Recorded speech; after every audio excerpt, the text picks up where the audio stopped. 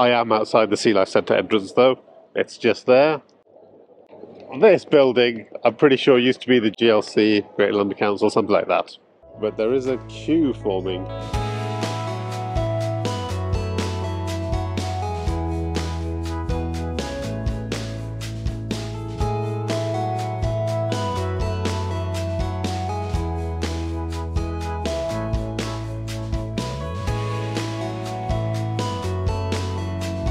Now this is weird, a lot of heavy security at all these venues. Birmingham one, they waved you through, but here they're very paranoid. Alright, so the first thing we come across as you finish security is this. Oh, it's just a regular arch, except there are sharks underneath, swimming below you.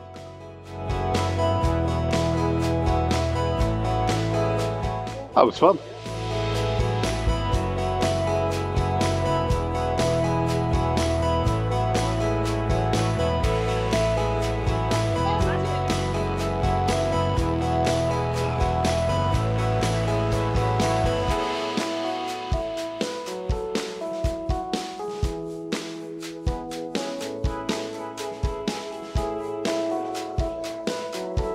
Okay, so far I've got to tell you it's disappointing compared to the one in Birmingham, but the one in Birmingham is the National Sea Life Centre.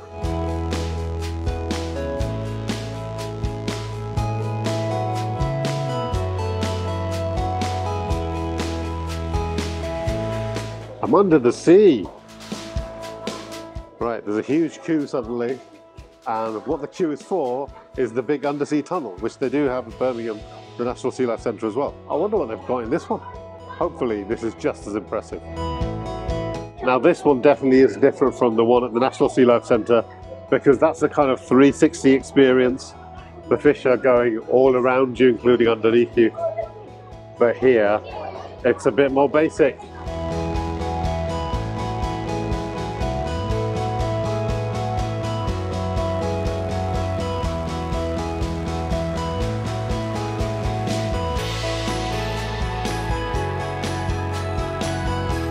That was it.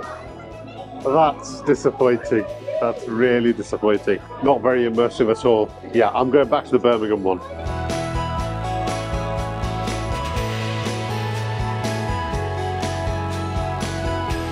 Okay, this is a bit more interesting. It's the big sharks.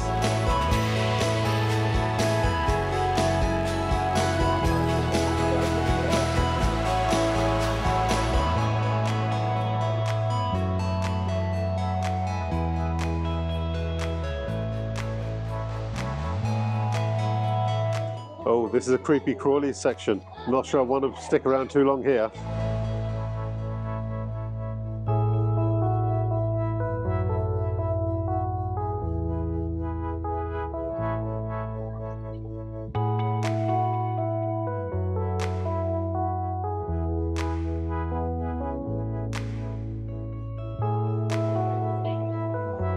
These are monsters. Look at the size of them.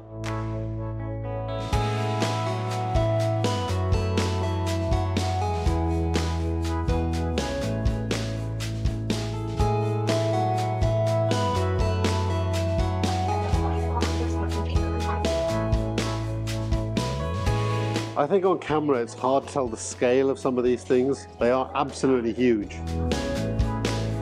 Oh, okay, there's the undersea tunnel down there. There are penguins.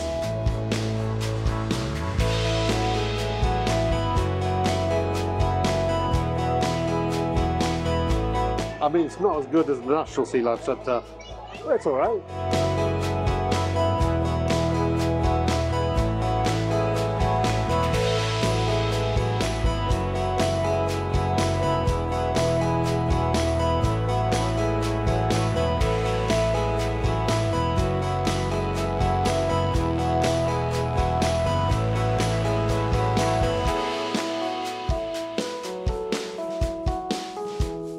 And as always, we end in the gift shop.